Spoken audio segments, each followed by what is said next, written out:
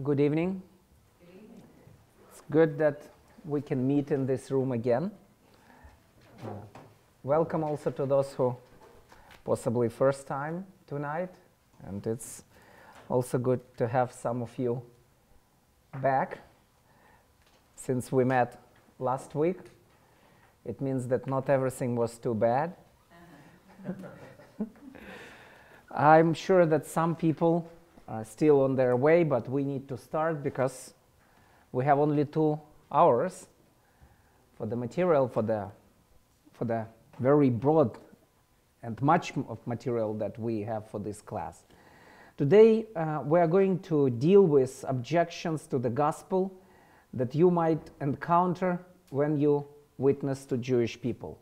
And also we are going to deal with some terminology that you might use, or with some terminology that is better to avoid because it produces a number of misconceptions. So let's start by short prayer. Avinu, our Father, we are grateful for an opportunity to study your word and to study the apologetic skills. We love you and we appreciate Yeshua. And we want to share the good news with the Jewish people we know, and also with everybody else. And tonight we ask your blessing for us, give us wisdom, give us your guidance, and let us enjoy you, enjoy your word, be edified, and be ready to be your witnesses to everybody we encounter, to the Jew first. B'Shem Yeshua, in the name of Jesus we pray. Amen. So the first block of objections, as you can see on your outline, are going to be cultural, historic, and traditional objections. Next, afterwards, there will be theological objections. But we'll start with cultural. And the main objection that we encounter, as we also were discussing a week ago, is it is possible to believe in Jesus, or is it possible to believe in Jesus and remain Jewish? It's a controversy. You are either Christian or Jewish, and it's not possible to be both. It has very solid historic reasons for Jewish people to feel this way. In Middle Ages, we were pushed by force to convert to Christianity, and the Christianity was a completely different religion. And not just completely different religion from being Jewish, but also completely different lifestyle. So we were pushed to change everything, including our lifestyle. And I'm not talking about from ungodly, unpious, into godly and good biblical lifestyle. No, from Jewish lifestyle to explicitly non-Jewish lifestyle. And even those of us who, by fear and by just to escape from the negative consequences, were converted to Christianity, we never were accepted fully by the Christians in some cultures, like in Spain. We were called marranas, what means pigs.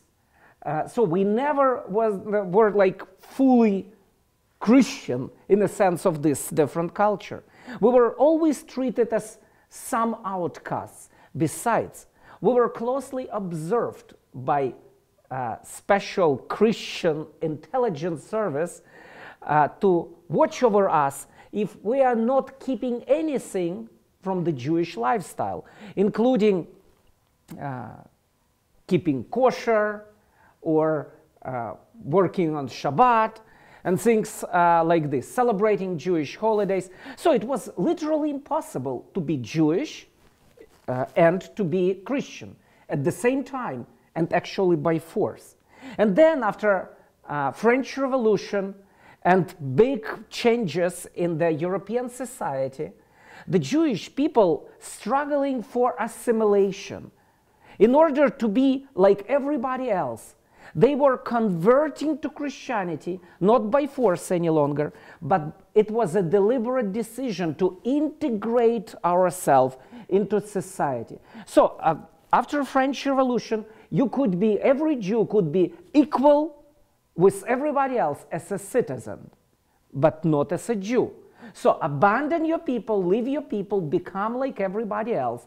And just, Christianity was, again, tradition, lifestyle, or even more like a cultural pattern of belonging to religiously. So millions of Jewish people were converting to Christianity, not by force, but as a deliberate decision to abandon their affiliation with the Jewish people, to become more affiliated with the general society in order to get better education, or education at all, I mean secular education, sciences, etc., and to get some better job opportunities. So, Middle Ages, it was by force not possible to be Jewish and Christian at the same time.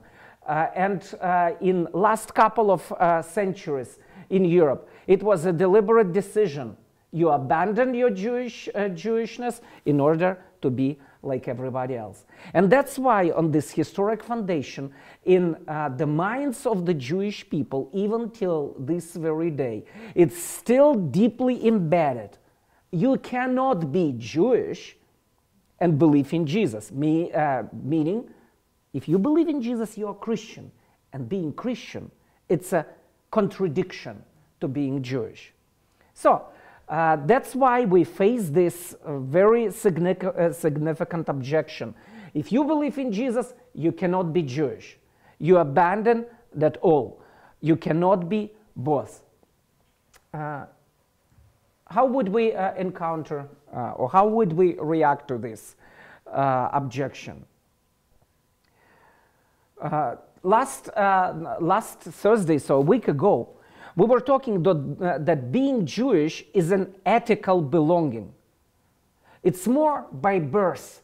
So the foundation, the essential part of being Jewish is being born from Abraham, Isaac, and Jacob, right? So I hope you remember that. By the way, if you missed the seminar last week, it's all recorded, it's all online, you can watch it. And you can participate in that seminar by watching. We can even copy it for you on a like USB drive or whatever. But if you missed last week's seminar, you missed something good, but not entirely. You can watch it.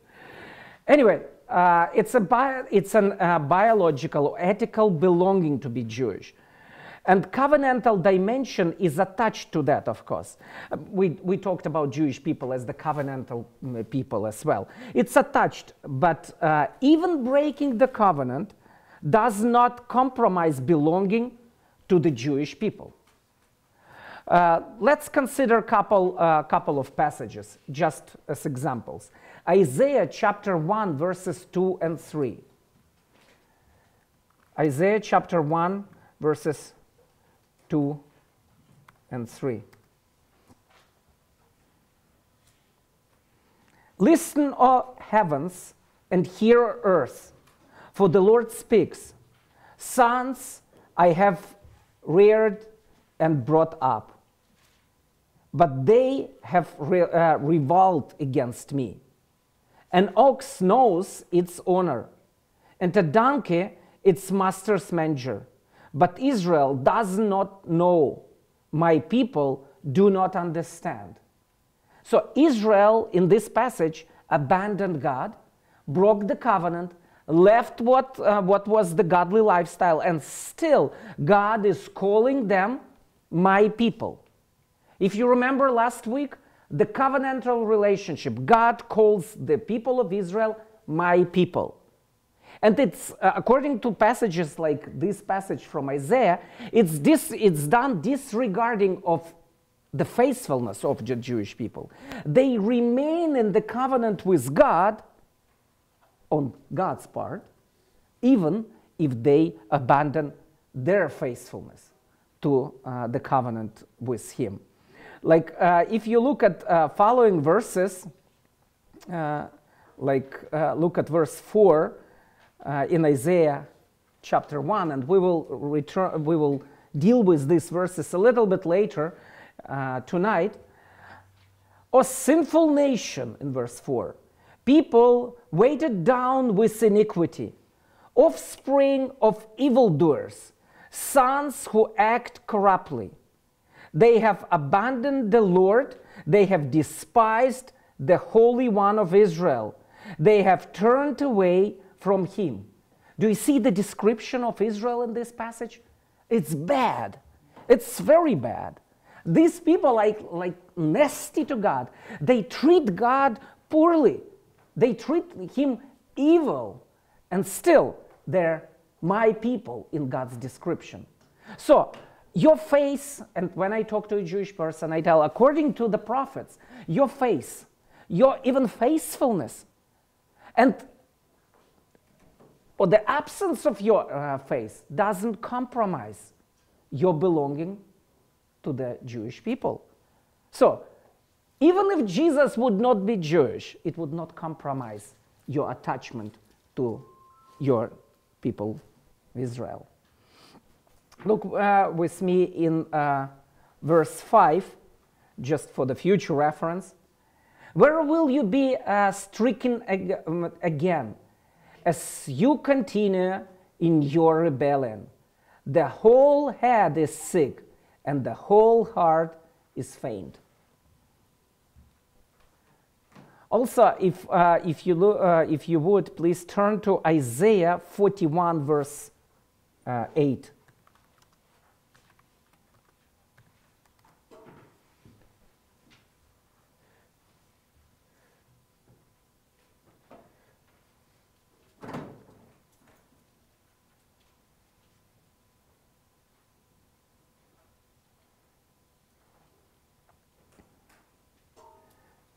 But you, Israel, my servant, Jacob, whom I have chosen, descendant of Abraham, my friend. And it's written in the context where God is also rebuking the Jewish people. They still call the people of Israel, my servant, Jacob, whom I have chosen, descendants of Abraham, my friend. So the descendants from Abraham, Isaac, and Jacob has its significant disregarding of the questions of obedience. How much more, if it's true, actually, if disregarding of your faithfulness or your belief in Tanakh, in the old times and in the present, if you still remain Jewish, if the people of Israel remain the people of Israel, even in case of their strong disobedience, how much more it is true for somebody who believes that Jesus is the Jewish Messiah, who follows Jesus as the Jewish Messiah. Some other examples, and if you read the Old Testament Tanakh carefully, you could notice these passages.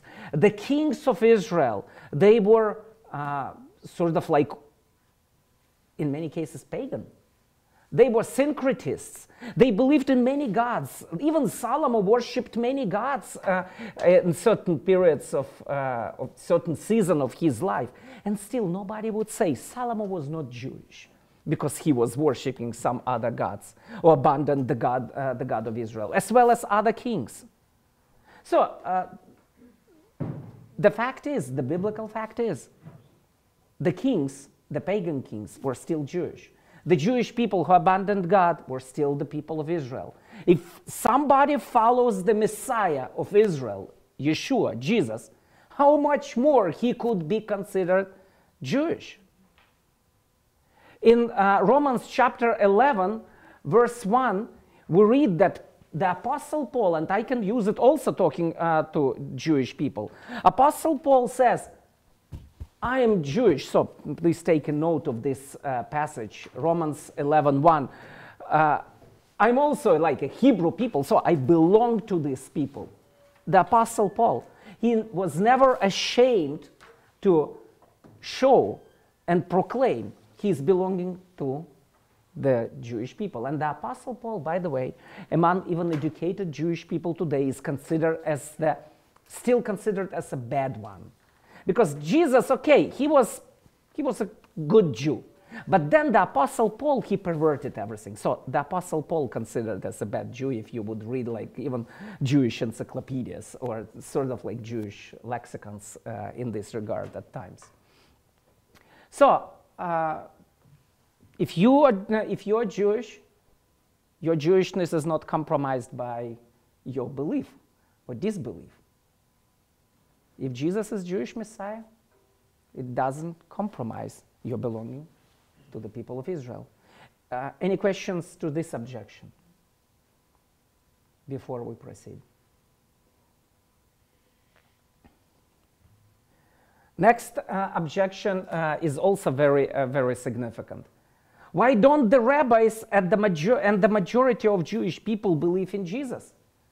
Well, we always love to be as everybody else, particularly the Jewish people, although every of us is a character, in many cases, at least. And although we're very strong on personalities, still, regarding issues like believing in Jesus, we like to be like everybody else. As I was praying to Jesus, or in the name of Jesus, for the first time in my life, being already convinced that he is the Messiah, I prayed, and 30 seconds later, or shortly after, I was praying again, telling, Father, if Jesus is not the Messiah, please forgive me, I made a mistake. I was scared to death in committing something wrong. You know, just what will my parents say about it? Why other Jewish people don't believe in Jesus? So rabbis don't believe in Jesus. Maybe I'm like a pervert or whatever, just like a crazy, foolish one. So we love to consider the majority. And that's a very significant contra-argument. It's a very significant objection. And it's very legitimate, even like cultural and historic, traditional fear of a Jewish person, even considering Jesus as the Messiah of Israel. Well, the answer to this objection, one of possible answers could be, majority is not necessarily the criteria of the truth. The majority is not always right. The contrary is the case in many situations. Let's consider some passages from the Torah, for example, or a passage. Exodus chapter 23, verse 2. Turn with me to this passage if you would. There is like mitzvah, a commandment. Exodus 23, verse 2. You shall not follow a multitude in doing evil, nor shall you testify in a dispute so as to turn aside after a multitude in order to prevent justice. Don't follow the multitude. It's a mitzvah, it's a commandment. Follow the justice, follow the truth, not the majority. According to the Torah, the majority of rabbis is not the criterion. According to the Torah, the majority of, even overwhelming majority of the Jewish people is not the criterion of truth. And it doesn't determine what is just and right thing to do. Do you remember from the New Testament the passage about Elijah? Paul quotes the passage from 1 Kings. Elijah crying out to God, I'm the only one left. And they are seeking my soul.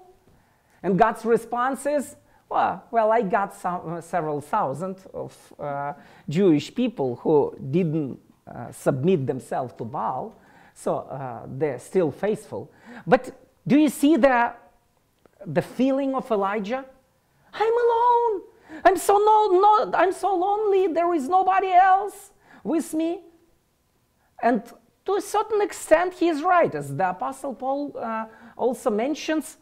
Well, it's only the a remnant for today that follows the Lord, as well as back then. So there is always a remnant, according to the divine word.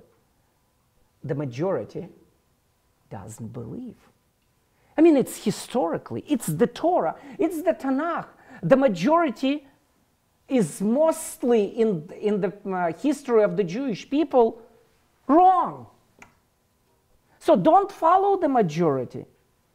Besides, do you remember Isaiah 53? Did you read this? Have you read this chapter? If you haven't done it yet, read it. It's just only 12 verses that can change the life of a Jewish person and also can impact your life. Even if you believe in Jesus, it was written many centuries before Jesus was born, and the gospel story is there. And the main reason for Jesus to die is in Isaiah 53. And in Isaiah 53, we see the resemblance between Jesus and the Jewish people. It's like interchangeable, written in the context, because Jesus is the perfect Jew. Jesus is the perfect Israel. He fulfills the purpose of Israel according to this chapter. But if you read this chapter, what is about the majority in this chapter? Do they believe in him? Do you remember this chapter? Just think for a second. Does the majority believe? No.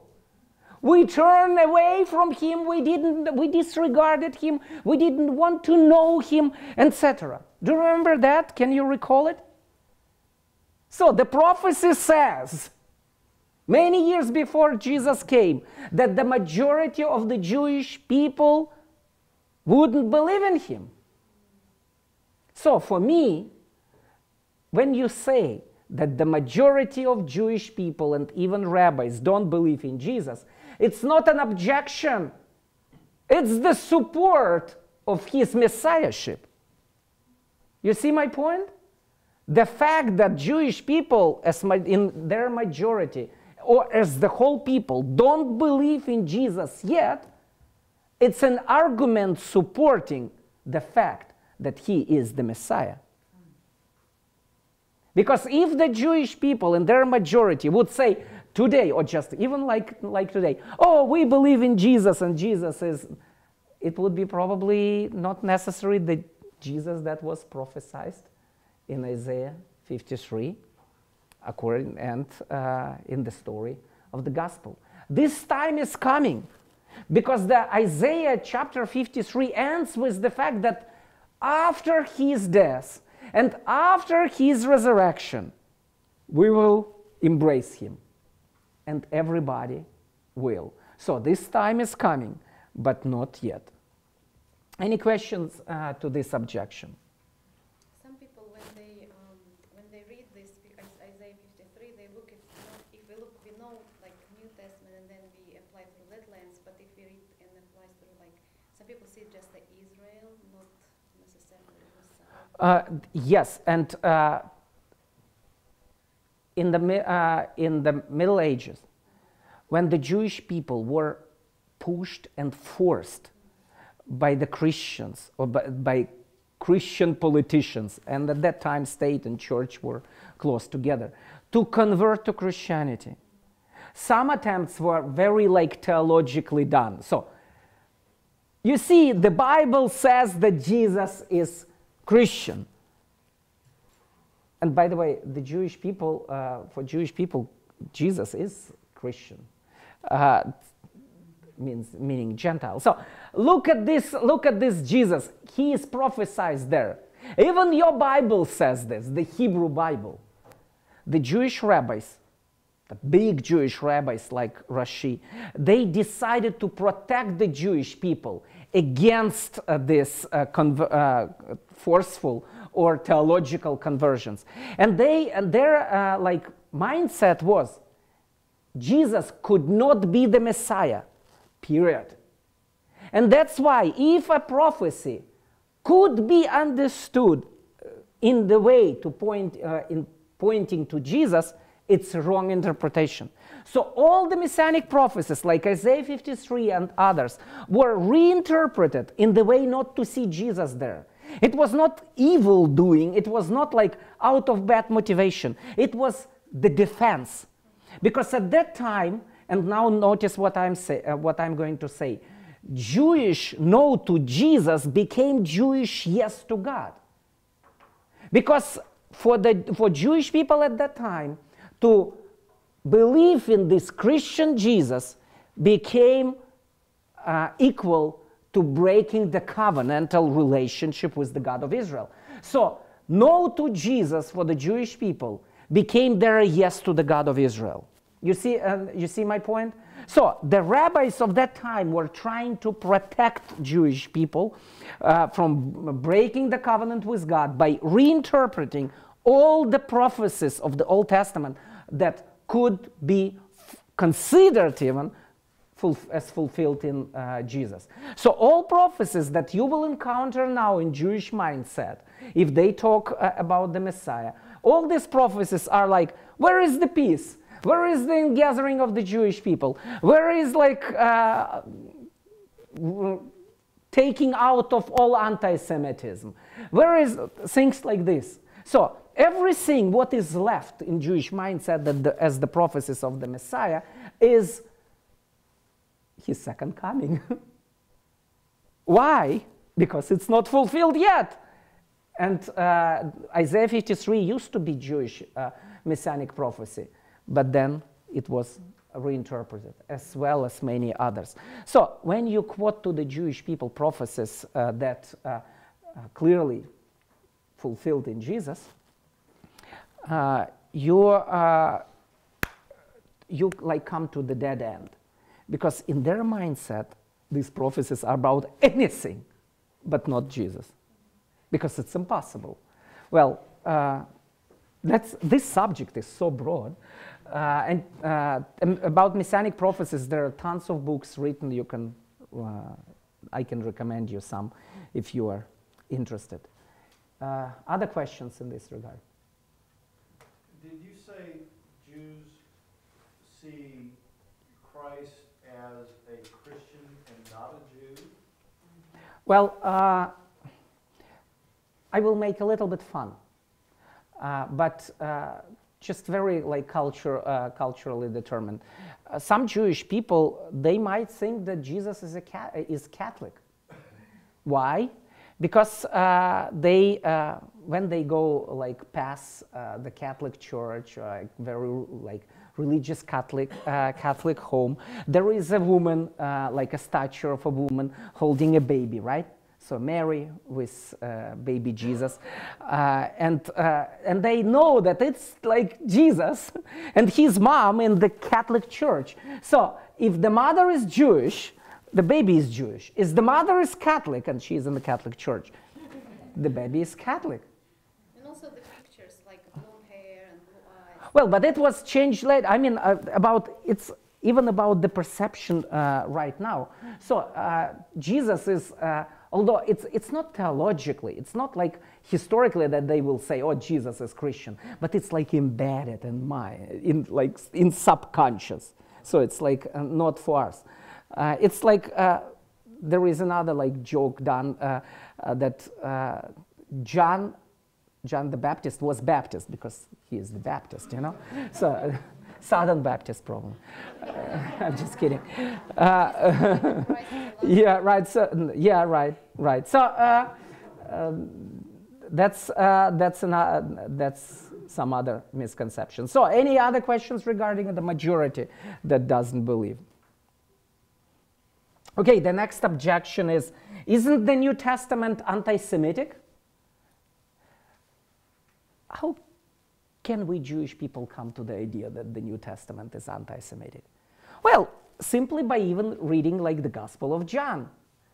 If you read the Gospel of John, Jesus in his speeches is not nice to Jewish people. Just, oh, evil, you evil Jews. If you read the book of Acts, like Jewish people, they always like try to kill Paul, and they killed others. And even when preached to them, they always try to do something to harm those believers. And Jewish people are not nice in the New Testament. They are presented as not necessarily nice. Again, if a Jewish person comes to a church, sits somewhere in the room, and then a Christian preacher, pastor, comes and reads these verses, they know that he is a Gentile. Gentile reading the verses like, oh, you Jews, you are so bad. Just like initial reaction, it's just like, it's anti-Semitic. By the way, do you love Jewish jokes?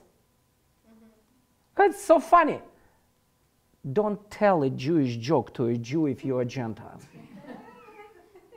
You can laugh about that secretly, so read it in the book, laugh, or listen. We Jewish people, we love to tell Jewish jokes to each other. But if a Gentile will tell me a Jewish joke, it's just like,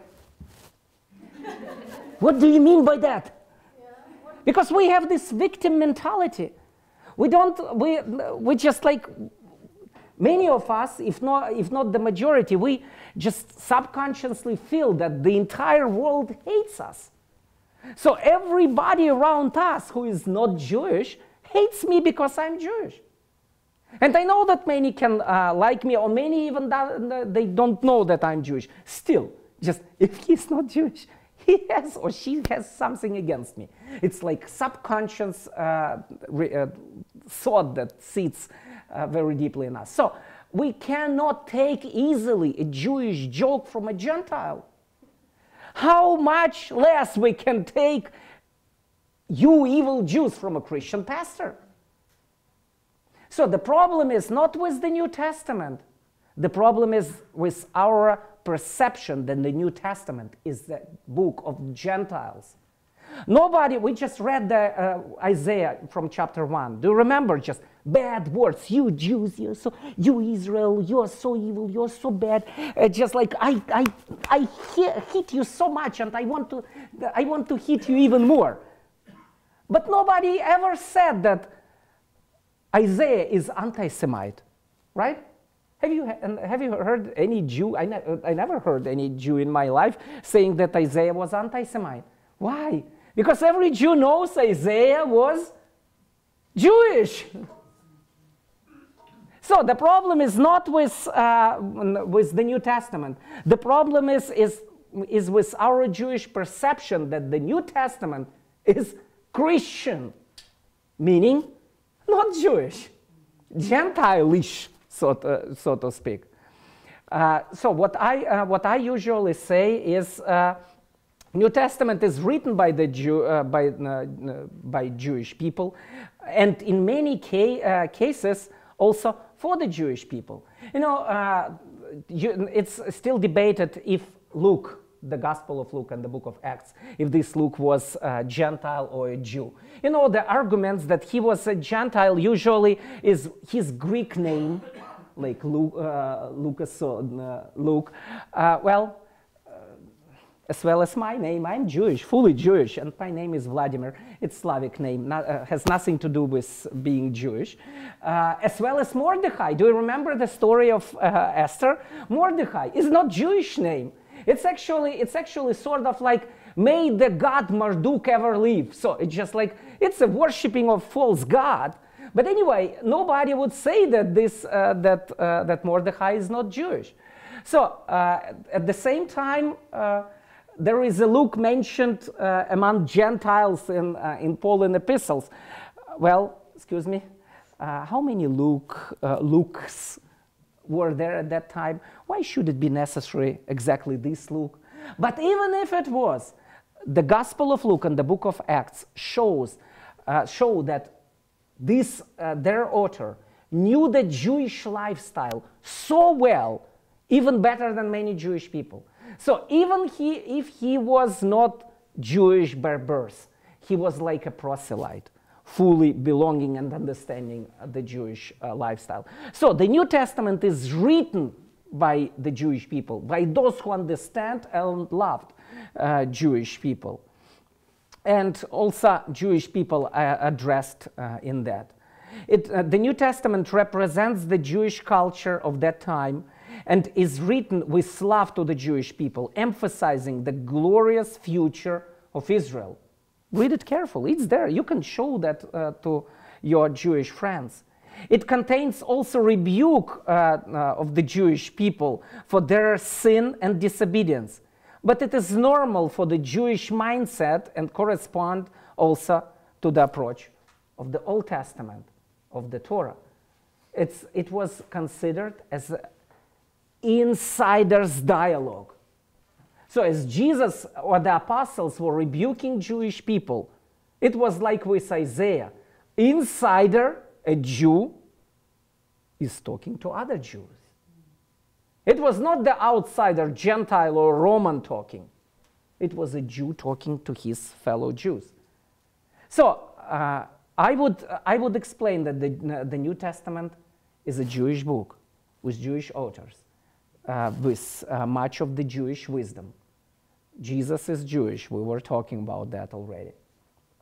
And the love for the Jewish people is there in the New Testament. And then, if talking to a Jewish person, I know, I in many cases ask, have you read the New Testament? And he says, what? New Testament? It's not my book. It's just like it's for the Gentiles. And my response can be also emotional. What? You have never read the bestseller of Jewish literature? You are like educated man. You got to read it. It's the most published, given out, sold, etc. Jewish book ever in the history. And the New Testament is Jewish. And they're like, really? And you can open the first verse of the New Testament, the genealogy of Jesus, the son of David, the son of Abraham. Really? Any questions in this regard?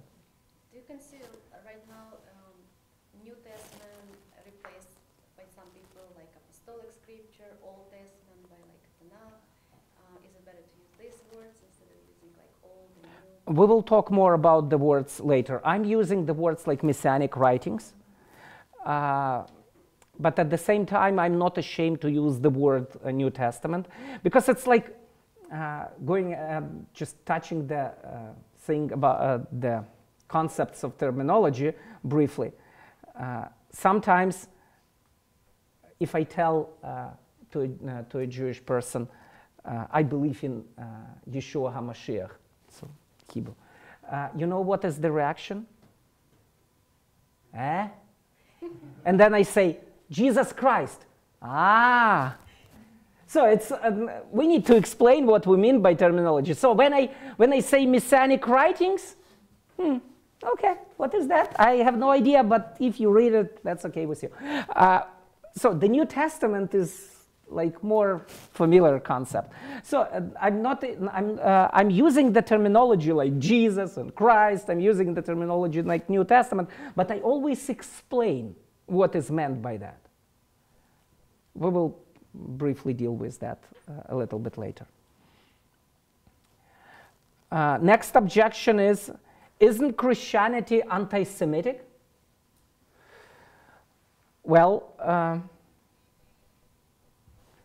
historically and even in many contemporary cases, it is unfortunately indeed true.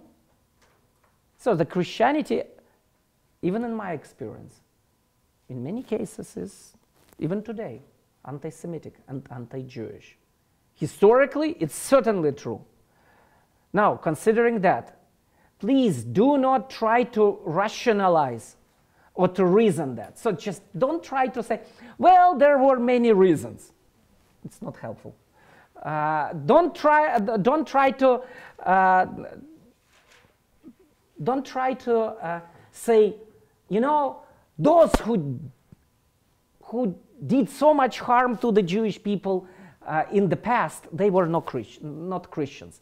They were like nominal Christians. They were Catholics, or they were something like that. You know, they were like, don't try even to do that.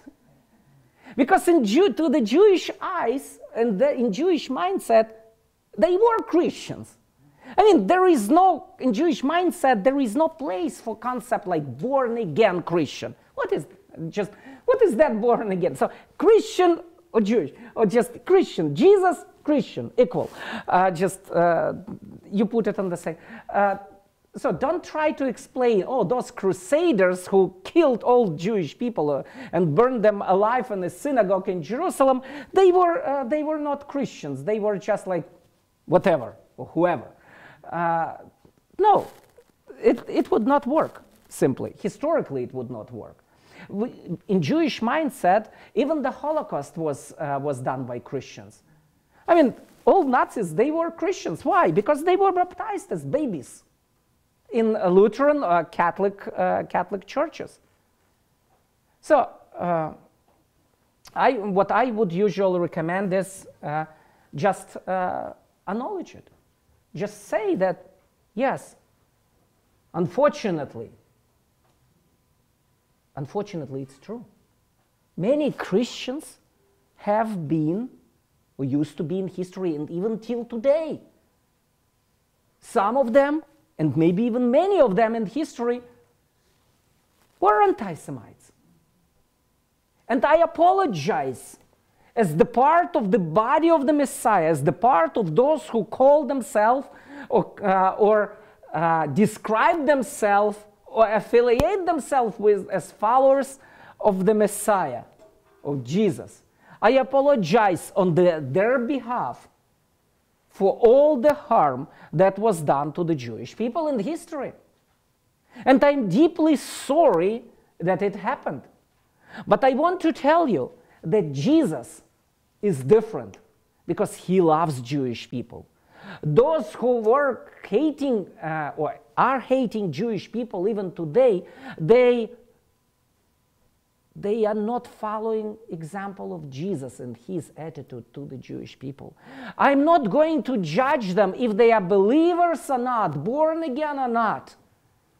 It's not my business. But I know that if they hate Jewish people, they don't know Jesus as well as they should. And also show that the apostles loved Jewish people. You can read the passage from Romans chapter 9, verses 1 through 5 that we read a week ago about love of Paul to the Jewish people. You can read the passage from Luke chapter 19 that we read yesterday last week about Jesus weeping over Jerusalem. Read this passage and show the love of Jesus to the Jewish people. Well, certainly you can mention that not all those who call themselves Christians are believers. You can rephrase or paraphrase, like tell them the story that Jesus once told about those coming to him telling, in your name we did this and that, and Jesus telling to them, just go away from me, I never knew you. Yes, not everybody who called himself or herself Christian in the history even today is follower of Jesus indeed. But you can say that probably only attached to your regret about Christian anti-Semitism during the last 2000s of years. Any questions in this regard? I know historically Judaism and Christianity, they were very close, all of the same, and then later on Christianity developed their own methodology, theology. Yeah, right. It's a story for its own. Yeah. That's correct. Other questions?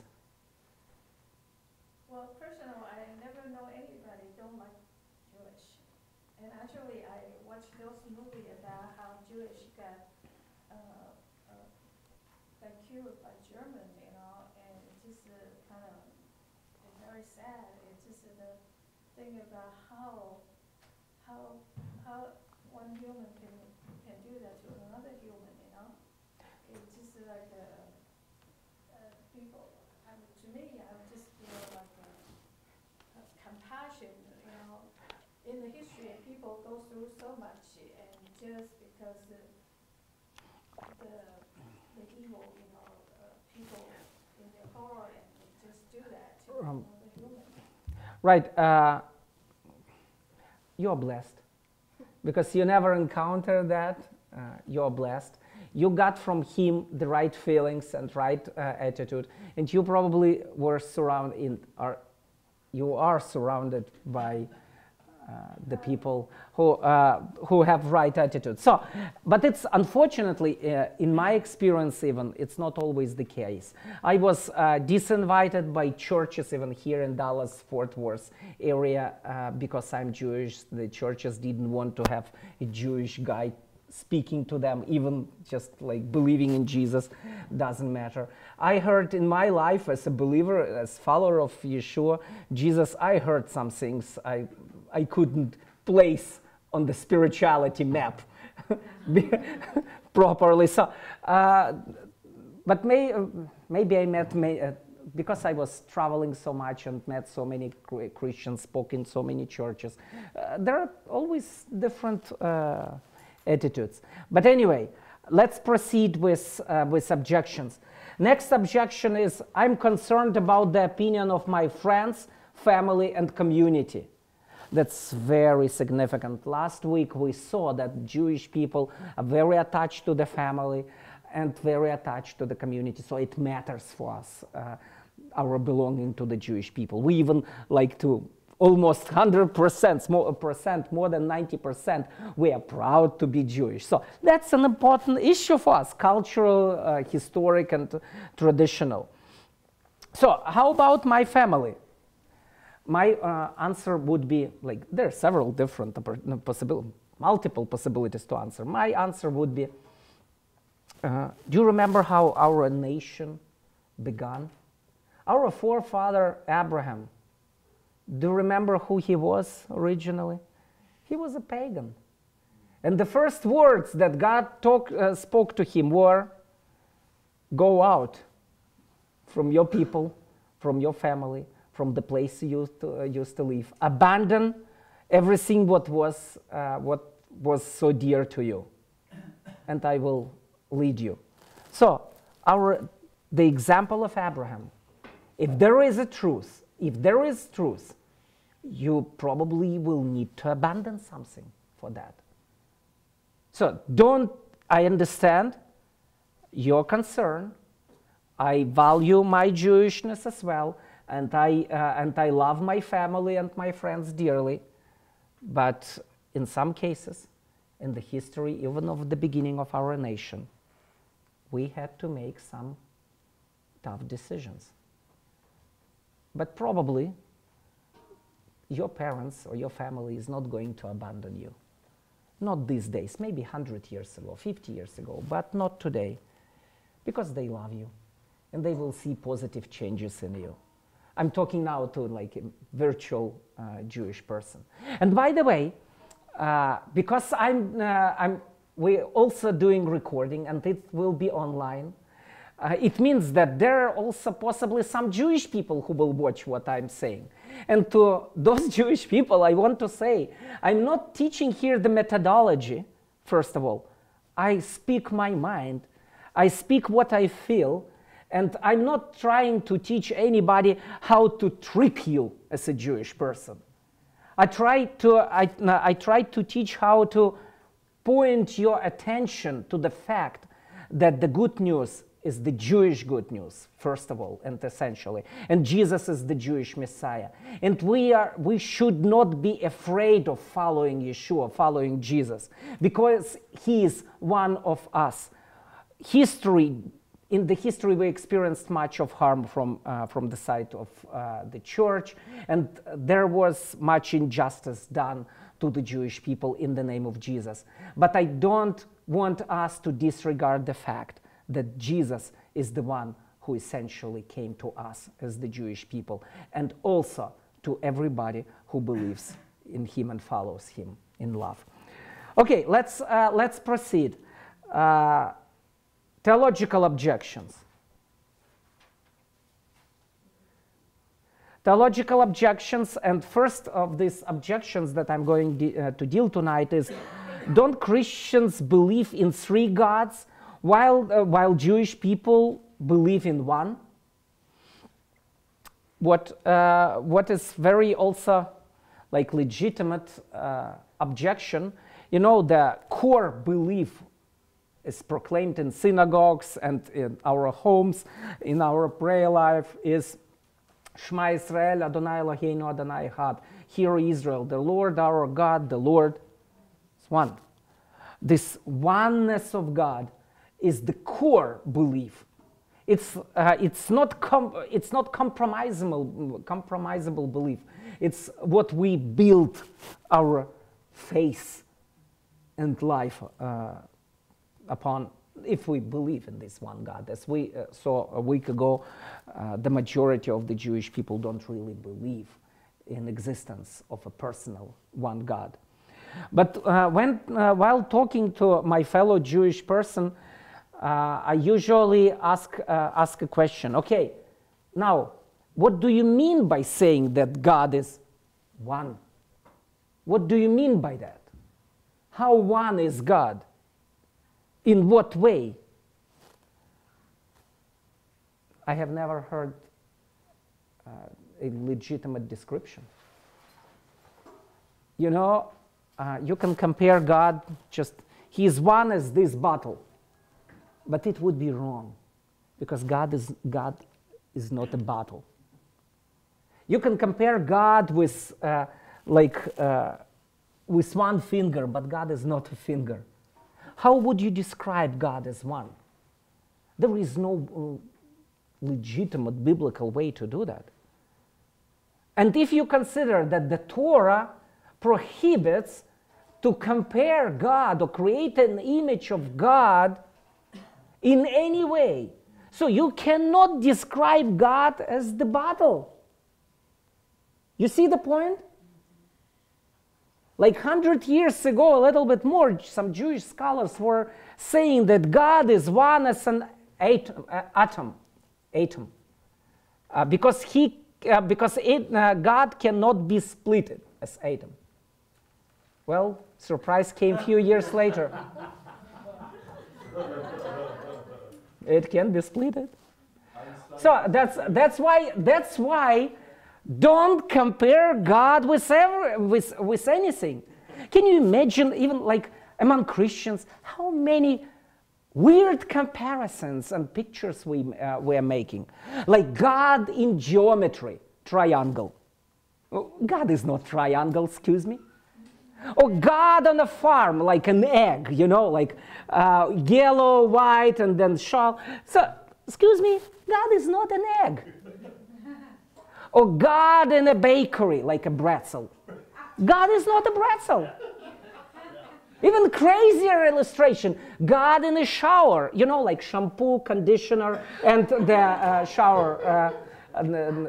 So God is like not shampoo, you know. And then actually another crazy one is like God is like water, ice, and vapor. That's a heresy. The church rejected that long ago. It's called modalism. And still some Christian preachers teach it. Horrible. Just, I would encourage everybody to stop doing that, because it's pagan. It's unbiblical. It's actually anti-biblical, in fact. So we Christians stop to compare God with, or try to compare God with anything, or trying to make a picture of him. It's not legitimate, it's prohibited actually. And we as Jewish people, we got to stop describing God as one whatever, because we cannot rationalize God. We cannot describe him, and our head, just like our mind, is not big enough to comprehend him in like rational, worldly terms and illustrations that we can use. So we cannot compare God with anything in this universe. And we need to admit, oneness of God is a mystery. It's like this word echad, one, can have very many different meanings. I mean, the language, the Hebrew language is very poor language. I mean, vocabulary-wise, poor language. Because the stem of Hebrew word is only 3 letters. Right? And how many letters are there in Hebrew alphabet? Some of you should know that. 22. Can you imagine, like, three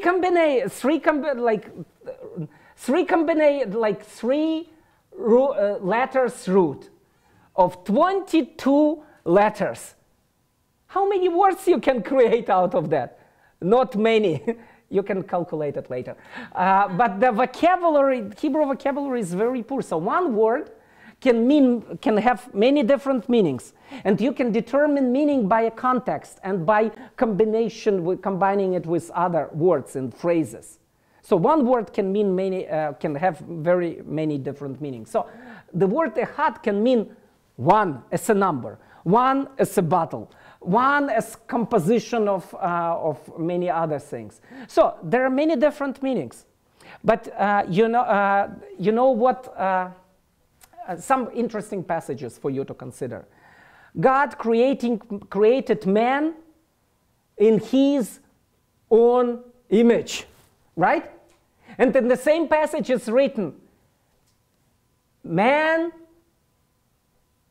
and woman, so male and female, he created them. Man, singular, created in his image. Male and female, he created them. So it's just like 2 in 1, one that consists of 2. It's the God's image in man. And then in chapter 3,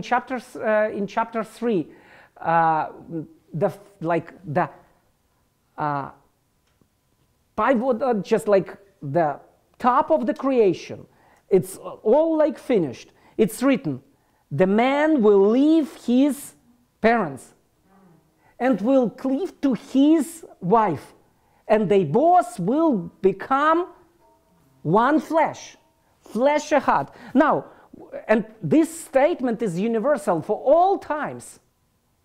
What it means? My wife and I, we are one flesh. I'm not talking one spirit or one soul, what would be nice. It's written one flesh. My wife and I, one flesh? If you have spouses, how is it possible? Oh, it's a mystery. That's a divine echad mystery. And if you remember in the Bible, sometimes the marriage is an image of God. So how many are there? 1 in 2, 2 as 1, no idea. Am Israel goy echad. We proclaim it as Jewish people. The people of Israel are one people. And as one people, we represent God in this world as echad. The same word is used for that. I'm not trying to tell you that you can convince a Jewish person by just lexical analysis of the word echad, because this word can mean many different things. But there is a legitimate open door for God to be 3 in 1. And also, as Jesus was praying in John chapter 17 about just for his disciples and for unity of his disciples, hopefully some of you can recall this passage. He was praying, Father, make them one, the disciples, for the world to see that you, Father, and I are one.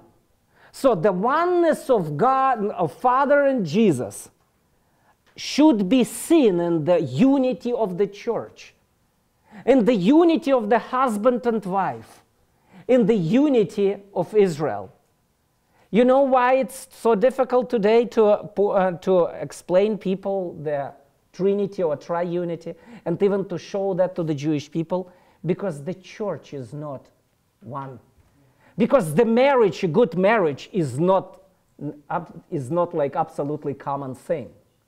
Because the people of Israel are very diverse and divided also among each other. So the unity, the God as one in his unity, is a divinity of the Son and the Holy Spirit, as well as the Father, should be seen in many mysterious things, as the body of the Messiah, what is usually called the church, in the people of Israel, and in the healthy marriage. The Jewish tradition, the mystical Jewish tradition, tends to see the mystery of God. Even in Shema Yisrael, Adonai Eloheinu, Adonai Echad. Like the Kabbalistic tradition, a Kabbalistic tradition interprets this passage like, Shema Yisrael, Hear, O Israel, the Lord, our God, the Lord is one, three in one. Again, I don't argue that you can bring this passage and tell to a Jewish person, you see this, there is a Jewish tradition that teaches that, and this tradition is true. Well, few passages later, the same tradition could deny it, because, two Jews, three opinions. Anyway, but there is something embedded in our mind that God lives in his beautiful mystery that cannot be comprehended. Even as Moses asked God about seeing him, he saw only, like in the Torah it's written, like his back, but not like really muscle back of a bodybuilder. No, he saw God in his character as forgiving, loving, but also just and righteous. The one who forgives and the one who punishes for the sin. So what we can know about God is more about his character and about what he is doing, not about his very essence and his very existence in eternity.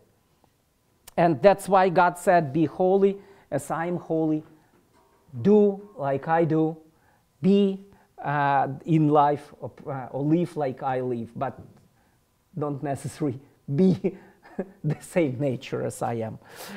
Any questions in this regard? I took more time for this objection because I think it's very important one. Any questions? Here it says three gods. Is it talking about Father, Son, and Holy Spirit? Yes, correct. It's what Jewish people understand by Christian belief of Trinity. It's like three gods. But if you look at old icons or what is represented in the churches, it's like old like Santa Claus type God with beard, and there is like a baby sometimes on his lap, and there is a dove somewhere flying around. So there are three on picture on this picture. So the church pictures, in many cases, they don't represent the mystery of God. They don't represent his oneness so clearly as his three. So they don't represent three in one as one so vividly as they historically represent the three. So Jesus is divine. The Holy Spirit is divine and also person. And Father is divine as well. And it's one God. How does it exist? No idea. It's a mystery. I can have some explanations to that. And I certainly respect some theologians who came up with some expectations. But that's something what I would probably completely understand only when I see him face to face in the future. Not understand, will fully comprehend when I see him face to face. And now it's a matter of belief.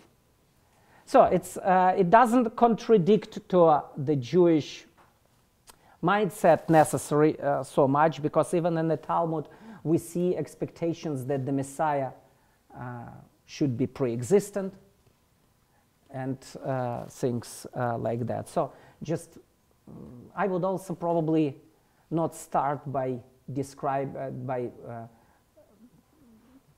explaining the divinity of Jesus to a Jewish person or to any unbeliever, because it's mysteries are probably more to those who already walk by the Spirit of God, you know. So it requires a little bit more spiritual exercise. Although I can see it for hours, and from different passages, even from the Old Testament as well as in the rabbinic tradition, showing to the Jewish person that it's possible. Still, I cannot expect a Jewish person or even a Gentile to comprehend, understand, or by knowledge accept this, because we need to be humble in this regard. It's something what the Spirit of God tells to our spirit. Okay, any other questions? The next objection, the virgin birth is not possible.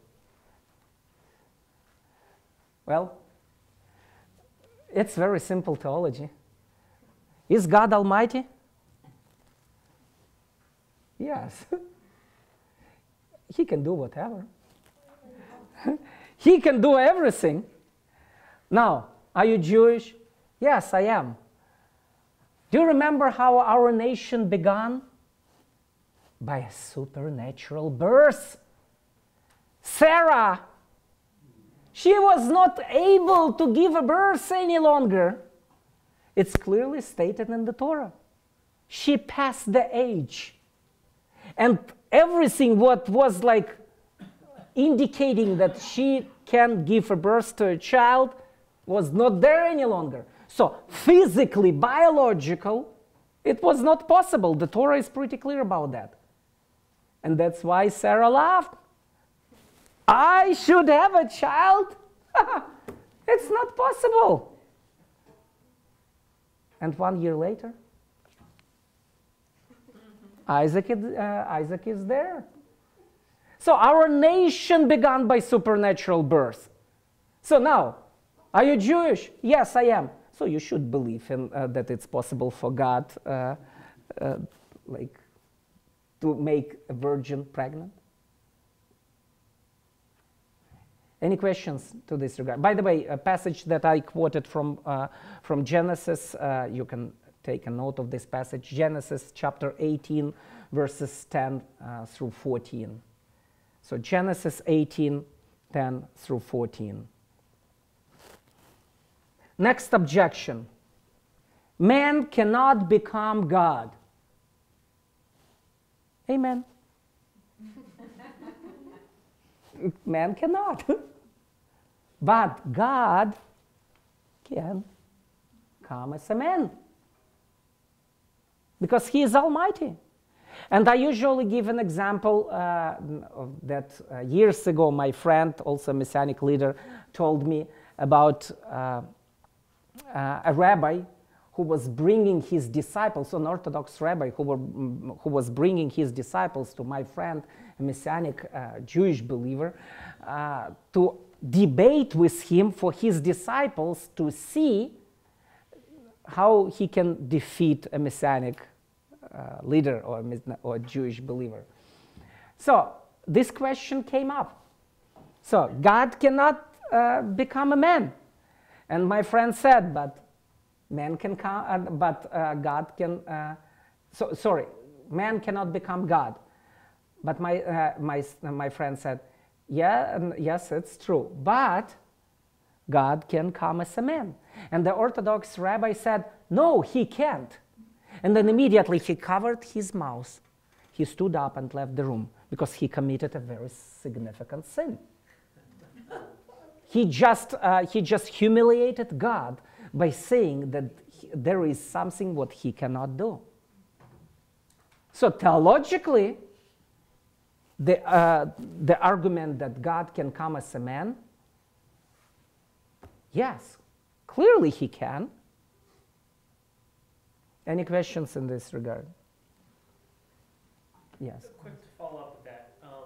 Some of the prophets do say there's certain things God can't do, like he can't lie. So that wouldn't be something that would desecrate God's character to say that he couldn't do that. Mm-hmm. So unlike, say, Islam, Judaism doesn't have qualms about God being able to do certain things when it comes to the physical world. Because I know that when it comes to Islam, Muslims seem to have a bigger barrier to God doing certain things that they think God becoming a man is very demeaning of God. But that wouldn't necessarily be an objection of Judaism, to your knowledge? No, because God was like quote unquote taking form of different things or talking through different things like from the burning bush or in pillar of fire or dust. So God can do whatever he wants, actually. So it's not, and certainly it was very humiliating for God or for the Son of God or for the Word of God to come and to become a flesh. And you remember this passage from Philippians chapter 2. He took a form of a slave. Yes, it was humiliation of God on our behalf. He was in submission and humiliation through his very death for us to be saved. And because of that, God raised him above all. So that's a theological concept by itself. Okay, yes, please. This is an idea I wrestled with for a long time, but how is it that, and this could, I'm okay with this being part of the mystery of the Trinity, but if God, in his boundless and lack of limits, how could he be confined to the body of a man? So please explain it a little. Because God has no limits. I mean, Mm-hmm. I feel like I don't know if I could be wrong about this, but why, I don't understand how God can put himself, put a limit on himself that way. God certainly can. He is unlimited, but he can limit himself. It's it can be his decision.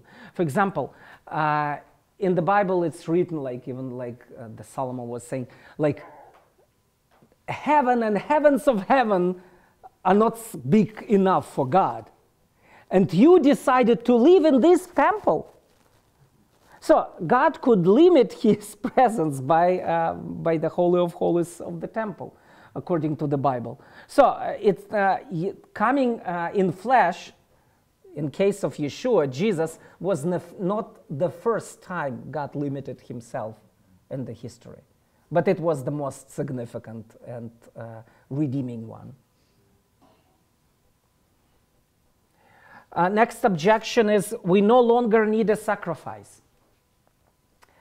Well, blood was given as a necessary tool according to the Torah. If you would, please open with me Leviticus chapter 17, verse 11.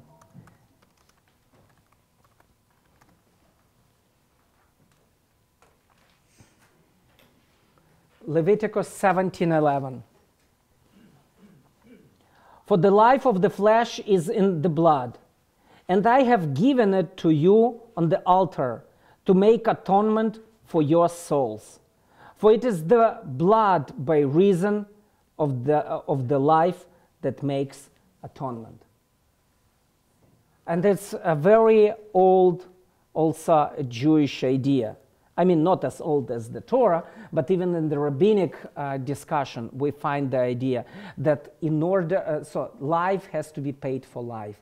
So something needs to be, the justice has to be done. So in order to atone for something, life needs to be brought as a sacrifice. And that's why blood, because blood is something what moves in the body when the body is alive. So no movement of blood, no life. And according to the visual society of that time, blood is life. So what is living, like living in the body? Blood. So because it makes corpse alive. So that's the idea of the atonement. So blood is needed. If you take the sacrifice or sacrificial system out of the Torah, there is no much left. Because when you read the books of the Torah, it's to the most part around the temple and the sacrificial system. So take it out, there is not much left of the Torah. We do need blood if we tell that we do need the Torah. But you see, Jewish people don't have the temple for about 2,000 years. Yes, it's a good argument. Probably there is another sacrifice was done. Maybe something related to the blood was also given. And the fact that we are so many years without the temple, even by the Jewish tradition, it's not considered as a blessing. It's punishment. It's a disadvantage. It's very unfortunate. So there should be something. And there is, even the Talmud, even the rabbinic tradition says that about 40 years before the destruction, Second Temple, God stopped receiving the sacrifices for the Day of Atonement. And it's approximately at the time as Yeshua, Jesus, died on the cross. The perfect sacrifice was brought. And even, again, I'm emphasizing, even the rabbinic tradition says, since that year, God never accepted the sacrifice for the Day of Atonement. And how he didn't do that, it usually was a sign that he accepts. There was like a special thing that was turning white instead of being red, so it ceased changing the color. And the Jewish tradition, the rabbis of old, they were complaining to God that it happened. So God actually gave us something different instead, and it's Yeshua, Jesus.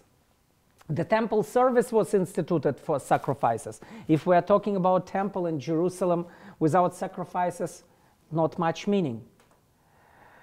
There is no one biblical indication in the Old Testament that God has modified the necessity of the sacrifice or blood for the sacrifice. And you can quote Isaiah 53 about the suffering servant. Well, it's a very big subject. Any questions? Yes. I did get into a discussion with a Jewish friend about this question. He particularly brought to the issue of forgiveness, like why can't I pay for my own sins? And how would you answer that objection? Well, God never expected, so God expected you to pay for your sin. Mm-hmm. But at the same time, because he loves you, he ordained, he talked about temple and about sacrifices. Even in the Torah, somebody got to die on your place. That's the core of the Torah, actually. So, if you want to bear the consequences, and you want to pay for your sin, you're welcome to do that. But from the God's standpoint, you must not, because there is a sacrifice. There was a sacrifice, and there is a sacrifice. But if you're a little bit masochistic and want to suffer, so you're welcome to do so. But again, you need to have a little bit sense of humor talking to Jewish people, if debating, because when we're debating and arguing, it's always with, it should be done partially with a sense of humor as well. Please.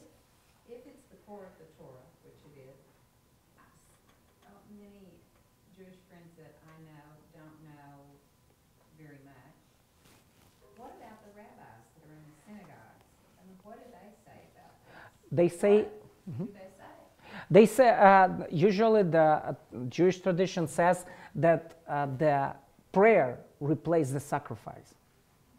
So, and there are some biblical passages that can be used, that are used as support of that.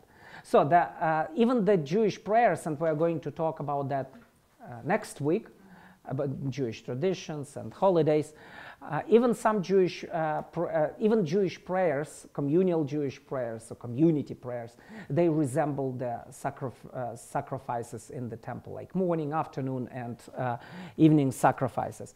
And the prayer of repentance, the reading of the temple service, about the temple service, and things like that.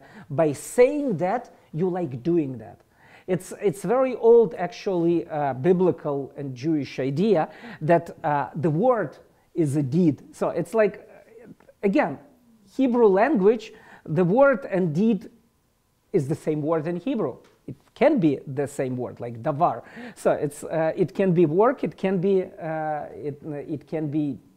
work, a word. So even in the New Testament, we find evidence. Don't curse, for example, but bless. So you say something, it works. So your words, they work.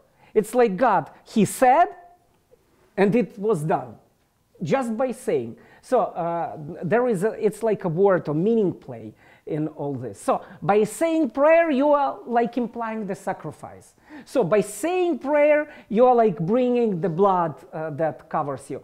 Well, so far so good, but it's not directly what is written in the Torah. Again, I'm saying there is no passage in the Old Testament that clearly says that anything will compromise, abolish, or diminish the meaning of the sacrifice. Nothing. So it's like the argumentation for prayer is more like an excuse than a legitimate reason. Okay, next objection is if Jesus was the Messiah, why is there no peace? Well, that's very common theological objection. Is it not written that the Messiah will establish peace? It's a very challenging question. Yes, we need to admit it. Many passages in the Old Testament tell us that in the eschaton and in the Messianic age, there will be peace. So, it's not fulfilled yet. Listen, it's just like, and it's very legitimate and tough question. If he is the one, where is the peace? Then I would humbly respond, Jesus came the first time to suffer and to die for our sin. In his second coming, he is going to install the universal peace and the kingdom for Israel. Someone would respond, why would he need to come too? Exactly, and that's the next question, the next objection on our list. The Messiah is coming once, not twice, according to the Jewish tradition. Yes and no. Because even the Jewish tradition speaks of two messiahs sometimes. Like the Mashiach ben Yosef, the Messiah son of Joseph, and Mashiach ben David, the Messiah son of David. The Messiah son of Joseph, it's not the Joseph that was considered the father of Jesus or husband of Mary. It's the Joseph, the son of Jacob, the one who was sold to Egypt and was considered dead, suffered, but kept righteousness, and then saved his family. And said to his brothers, "These are not you who sent me here, but God sent me here in order to save you." So the Jewish tradition sees, in some passages at least, Joseph as the prototype of the Messiah, or like a Messiah, and prototype for the Messiah who comes to suffer and to be killed. Even the rabbinic tradition says this. And Mashiach ben David, Messiah, son of David, is the glorious, conquering Messiah, the one who rules like the king, the victorious one. So the Jewish tradition speaks of these two messiahs. Now, what does the Bible say about the two messiahs? Let's turn now to Isaiah chapter 53, and let's read verses 10 through 12.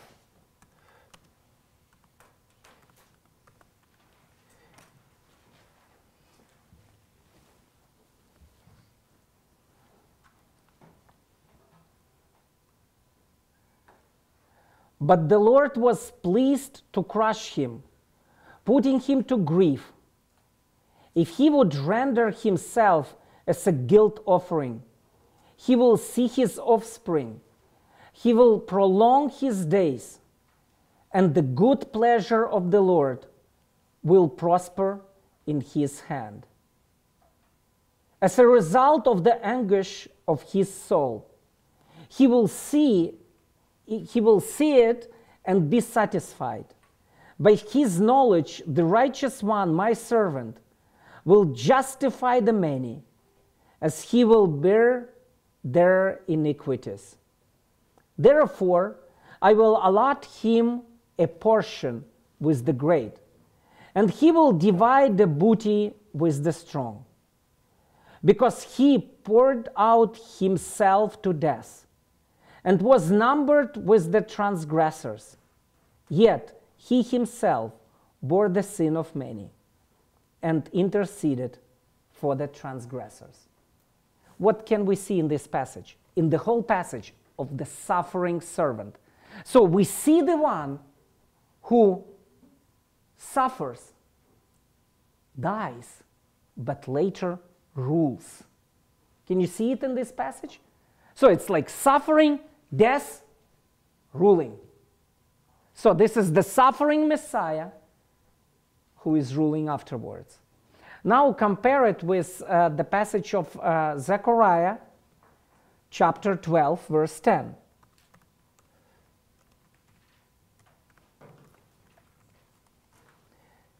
And here in this passage, and even Jewish tradition admits it because it's clearly not so evidently about Jesus. It's about the Messiah coming as the king. So God is coming to rescue his people. So every nation is against Israel. Even Jewish people are against each other. And it's a great distress and great affliction. And God is intervening. So he comes to rescue his people and to establish his kingdom in Israel and to establish this peace. And in Zechariah chapter 12, we read about his coming. And it's written, "And I will pour out on the house of David and on the inhabitants of Jerusalem the spirit of grace and of supplication, so that they will look on me whom they have pierced, and they will mourn for him as one mourns for an only son, and they will weep bitterly over him, like the bitter weeping over a firstborn." So here we see the king, like the Messiah, son of David, coming, but at the same time we see he was suffering before. He was pierced. So in this passage, the king Messiah is coming, but previously he was suffering. In Isaiah 53, we see the suffering Messiah who will be victorious. Now, two Messiahs? No. One Messiah coming twice. For me, it's more plausible. It's not just two different Messiahs, suffering and then gloriously ruling. And then gloriously ruling, but before suffering. I think it's a match. So I would use this argumentation as an example. So yes, we're not there yet. It's still going to be fulfilled in the future. but the foundation for the future is laid down. Because the covenant, the new covenant with our people, Israel, and I'm talking to my fellow Jewish person, this covenant, the new covenant, is already cut, already sealed, is already paid for with the blood and sacrifice of Yeshua HaMashiach, Jesus, the Messiah. Everything is getting ready for his second coming. The peace is approaching. It's a good time to make a decision. Any questions in this regard? Can I add something to this? The peace part. In synagogues, they don't always literally interpret Bible, but sometimes literally, not literally. And for example, for the peace part, what I was thinking about that, like when we think peace, we think of the external peace, but when if you don't interpret literally, but there's like 4 ways to interpret Bible, like different, and one of them is looking through like peace of the heart that he gave us, and that something that he did fulfill. Yeah, absolutely. He gives peace. We are way more peaceful than we would be without him. He is our comfort, and he gives us comfort. He calms down our like disturbed soul. There is yeah, absolutely. But it's not something what you can argue directly as response to this objection. Because for the Jewish people, salvation is not a matter just like I'm saved from something. If there is salvation, there had to be some trouble. So it's you are saved from a real trouble. So what was the trouble? And the peace that is meant here is primarily like, yes, external world peace or well-being of Jewish community in many cases. Why don't Christians keep the Torah? I will let you to answer this question because there are too many different approaches and different perspectives on that, and it's probably like a theology class, systematic theology class on its own in this regard. So just I will keep it as an open question for you, but you can say that you at least, even if you're like. You can always say that I respect the Torah, and the Torah is a precious gift that was given to the Jewish people. And also you can mention that Jesus is the crown over the Torah. He is the perfect Torah. He's incarnated Torah, so to speak. He is the Word of God that came in flesh. So he is the fullness of the Torah. He is the giver of the Torah. Just direct everything back to the one who is over all, and to his Messiah, Yeshua. That's probably the key. And then if you want to explain how you eat and what you celebrate, I will leave it as an open question for you at the moment. Emotional objections. And now, emotional objections, it's not something what needs to be too much theologized about. It's not like curious mind, it's not tradition, it's just like, it's more like emotion. And the emotional objections are like, you Christians think that you're only ones who know the truth? Well, yes, I'm just kidding. Well, I would usually tell to anybody that I'm on a journey. I'm on a journey following the truth. So I do believe that that Yeshua, Jesus, is truth. He changed my life. I can't compromise this experience. I see the wisdom and support for all of this in the Bible. So that's the truth for me. But my journey never stops. You could see last week, Jewish people, we usually we have a curious mind, so we question things. We never stop learning, so to speak. So I'm also on a journey. I want to learn more. So join me on this journey, I will tell to my Jewish friend. So let's discover the truth together. You bring your arguments, I will bring mine. Let's talk about it. It's not that I'm the smartest in the neighborhood. No, not necessary. Let's find both of us on this journey. Let's talk about this. So it's emotional objection. It needs an emotional response. Or just like honest and humble, but not necessarily clearly biblical explanation in this case. You know, what I learned from, study God's word is about, really Jesus was talking about, he said, I'm the truth, I'm the way, I'm the life. And he really tell you the truth and show you the way and give you the forever life. Right. Again, theologically, that might be true, but it's emotional question.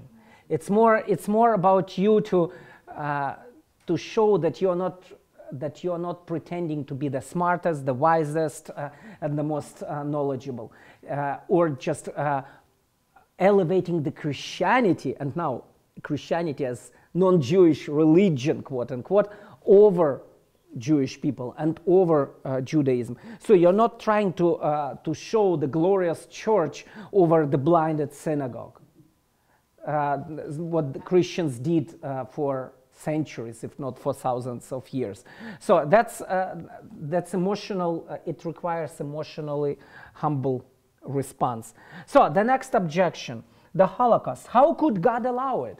That's probably the toughest emotional question. Be ready. Some Jewish people, they would even not so much concerned about the Holocaust, but they would bring this objection or this emotional reaction anyway, just because it's so deeply embedded in our culture, as we could see last week in the survey. More than 70% of the Jewish people, what does it mean to be Jewish? Remembering the Holocaust is the answer. So just this question will in many cases come up. Particularly after the Holocaust, many rabbis and many Jewish scholars decided that there is no God, because if God would be there, he would never let it happen. So some even wrote books like God is Dead or something like this. So God died for Jewish people. So in Jewish mind, God died in the Holocaust. Some people can get more emotional about that, some less. But disregarding all this, that's a trauma and emotional question. When you see people with trauma, how do you respond? Do you try to rationalize? No. Do you try to come up with explanation? Like, for example, oh, your son died because of he was driving drunk and he crashed. You see, it's because of his sin, drinking too much. That's why he died. Would you tell to his mother these words? Never. It's insane. So, talking to Jewish people, you suddenly could start theologizing that, Deuteronomy chapter 28 speaks about that. It's if in case of your disobedience, or Leviticus chapter 26. Don't do that.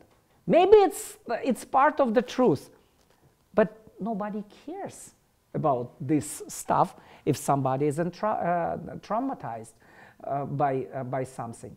You can say, God was punishing Nazis for doing that. They were evil and they're punished. Again, it's not what you first of all here to do. You just take the hand, sort of like, it's like an illustration. You take a hand of your Jewish friend, and you may say something like, "I'm so deeply sorry that it happened. I'm just so sorry. Let me sit with you." It's like when somebody dies in a Jewish family, they sit Shiva. We are going to talk about that next week. But it's just like sitting together. Just compassion. I'm sorry.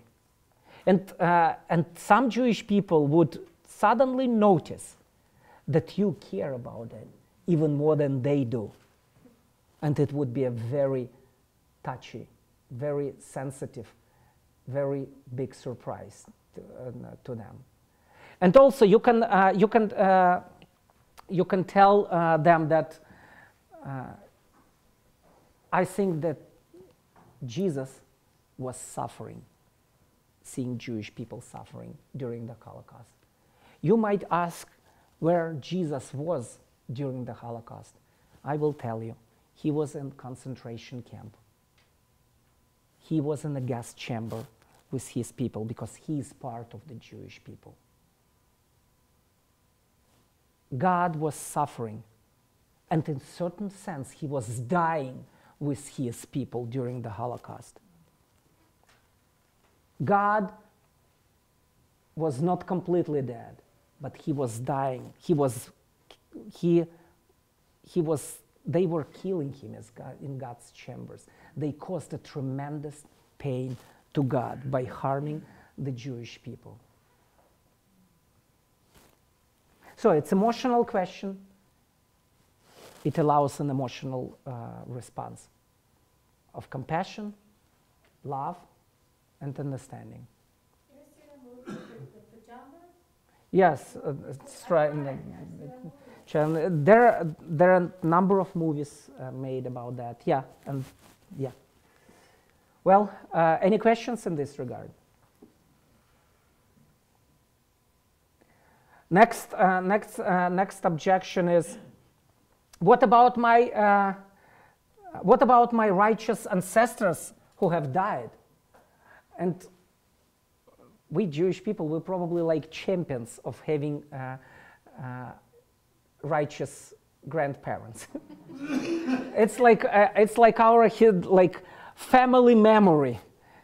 Our grandparents, even if they were not so good, still in our memory, they're just the best. So my grandfather, you want to say that my grandfather, the tzaddik, the righteous one, who attended the synagogue regularly and were fasting for Yom Kippur, that he is burning in hell because he didn't believe in Jesus? Well, again, it's an emotional answer, not necessary much for theology. You can say, first of all, like, I have no idea where your grandfather is right now. I'm not a judge, and I have no idea whether he believed in Jesus or not or whatever. So don't even ask me this question. I cannot give you any answer. I simply don't know. But at the same time, please take a note that the Torah says that there is and the Bible says, the Old Testament, the Hebrew Bible, there is a different destiny for or the different future for different people regarding as related to their lifestyle. Even in the prophet, by the prophet in the book of Daniel, it's written that there will be a resurrection, and some will be risen for the eternal life, and some will be risen for the eternal punishment. So there is a warning in the Bible. So let's talk about you, not about your grandfather. And let me tell you a very interesting Haggadah story, so Jewish telling story, that was told by Rabbi Jesus. And the story is about Lazarus and the rich man.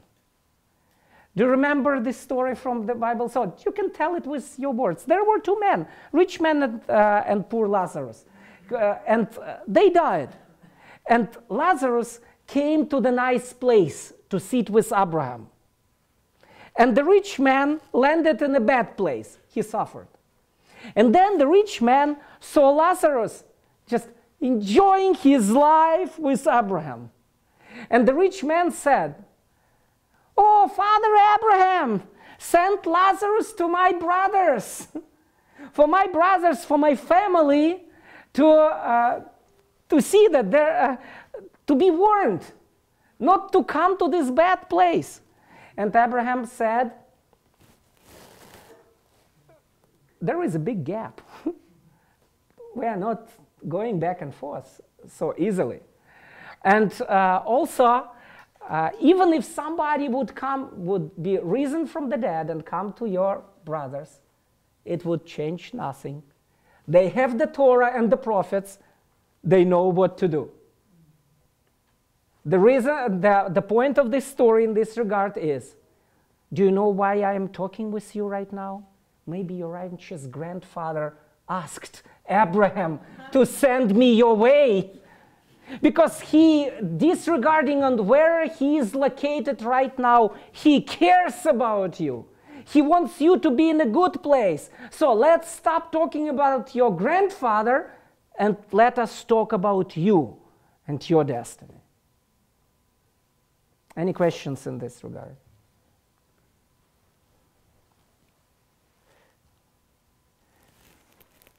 Another objection is, I was born this way.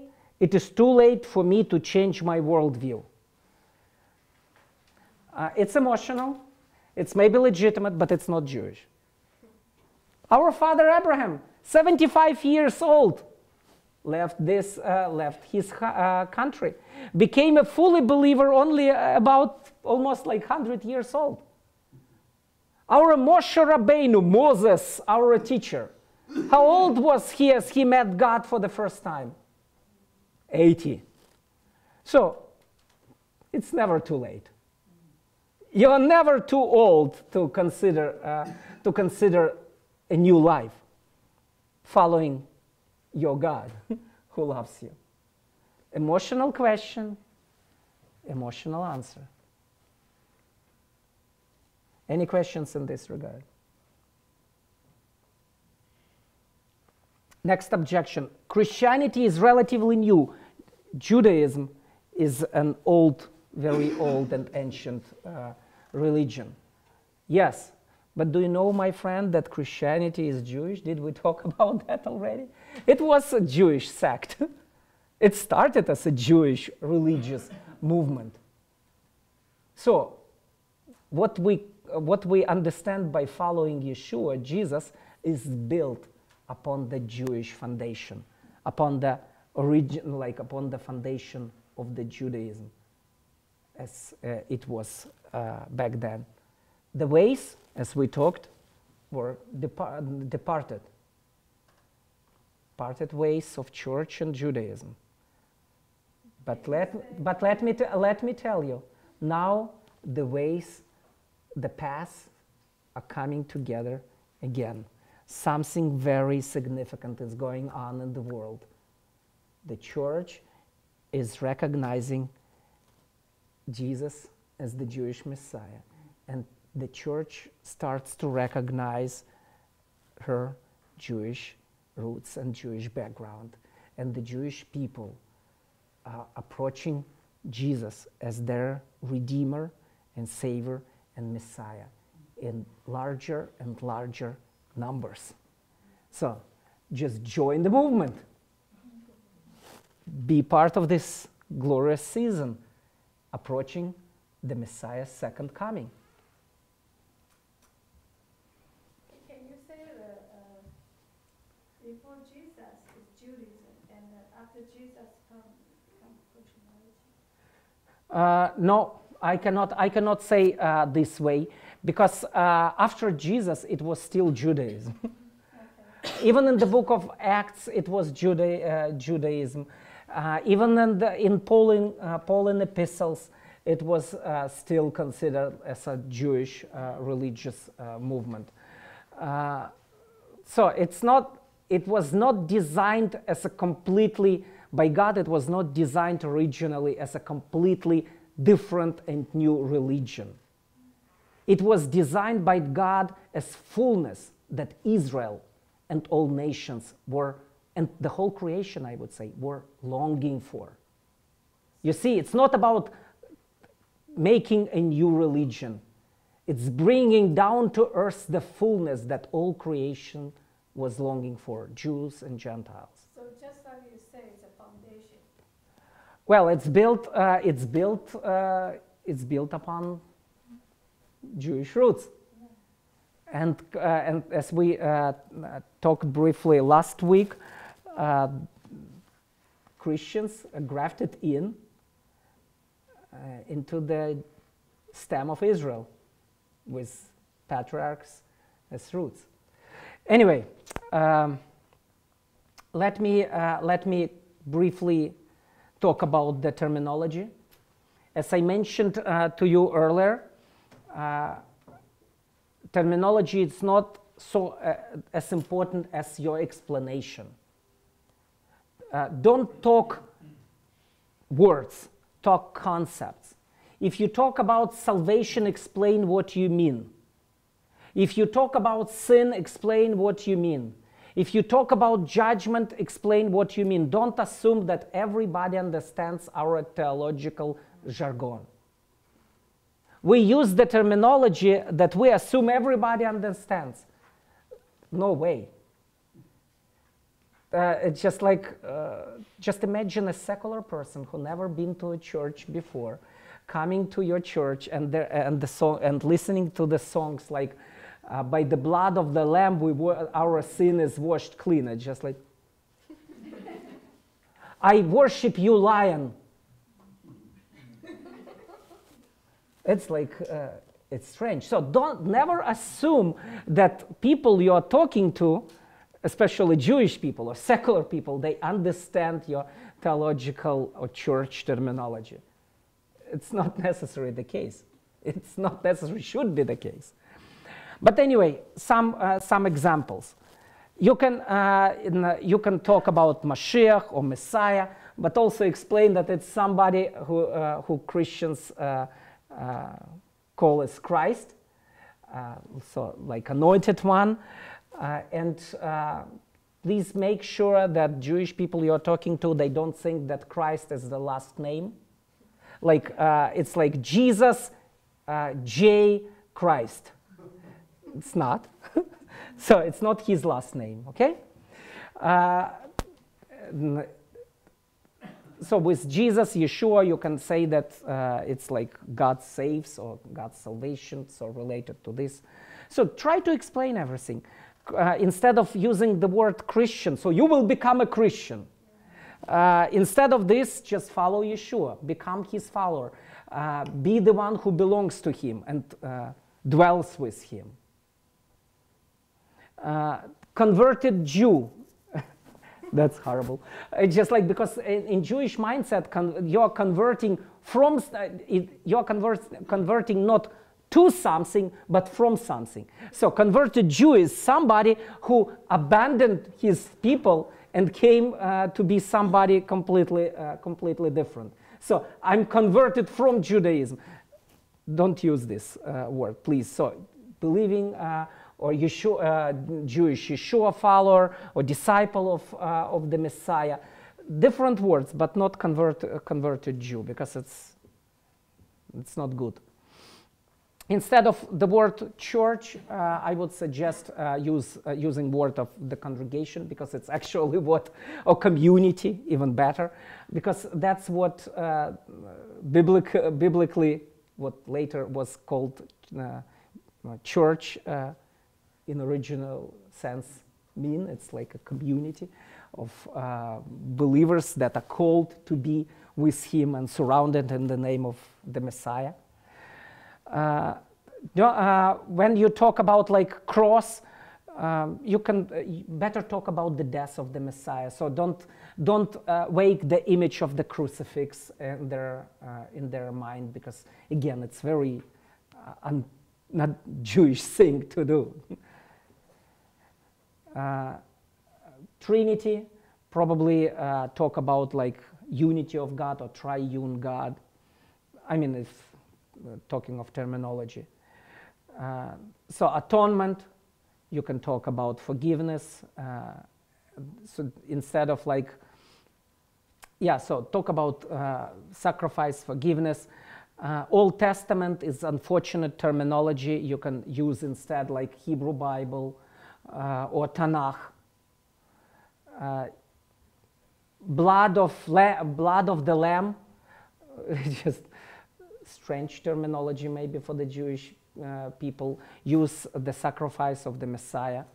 Or explain it. Even like, don't follow precisely the suggestions that I make.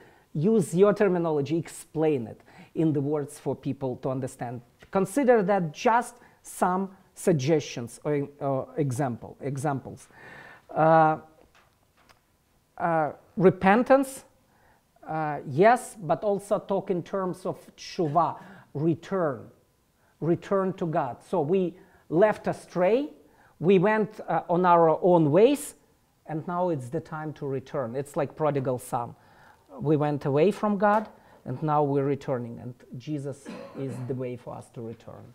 So we, in Jewish mindset, we talk more about return, tshuva. Baptism, there is a parallel in Judaism, and origin of the baptism is Jewish mikveh, so like ritual baths in Jewish centers or in synagogues, and it's done usually by immersion there. So you can talk about mikveh, you can talk about tvilah. It's called, there is a special custom of tvilah, going into the water. Born again,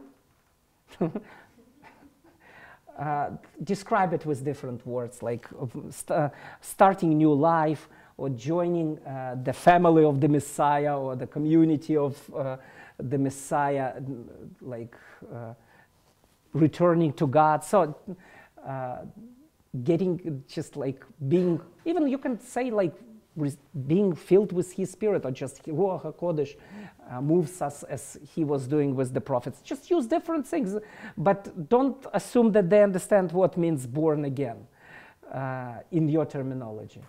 Because in Jewish, it's a subject for its own, but in Jewish mindset and rabbinic tradition, being born again means something completely different. Anyway, or slightly different. Yeah, saved by the blood of the Lamb. Again, it may sound weird to a Jewish person. Well, any other things? Oh, by the way, completed Jew. Don't use it. Oh, in Jesus, you will become a completed Jew. Oh, I know Vladimir, he is a completed Jew.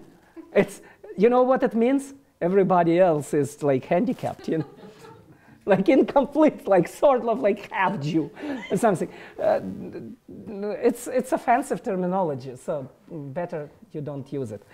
Anyway, our time was quick and too short, but it was a joy and privilege for me to be with you tonight. Next week, we're going to talk about another exciting subject, sharing the Messiah or showing the Messiah in Jewish traditions and holidays. It's going to be a fun night next week. I hope you will be able to come. Let me pray in conclusion.